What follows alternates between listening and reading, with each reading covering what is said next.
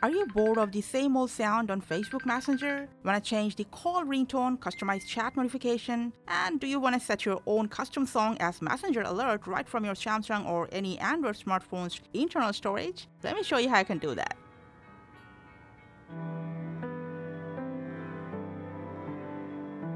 So to change the notification sound, launch your Messenger app. From the hamburger menu, go to Settings. Scroll down for Notifications and Sound.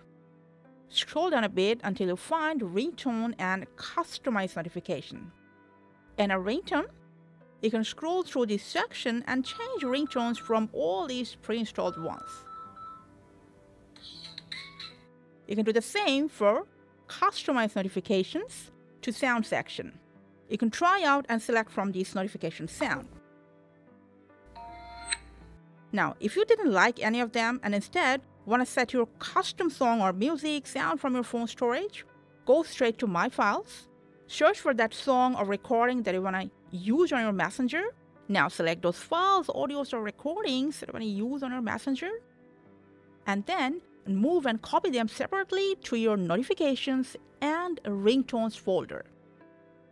Now what we're going to do is just force quit all these sections and then re-enter that same location on Messenger. All you have to do is on a ringtone, find out that exact song or recording that you've just moved to your ringtone folder, and then select the song to apply as your Messenger ringtone. Under Customize Notification, you will find all your custom songs and recordings. Select anything that you want to use as your Messenger notification. Now here's the thing. Very careful, make sure not to delete or move those files from these folders. Otherwise, they will not work anymore. And that's how you can set custom ringtone and notification on your Facebook Messenger.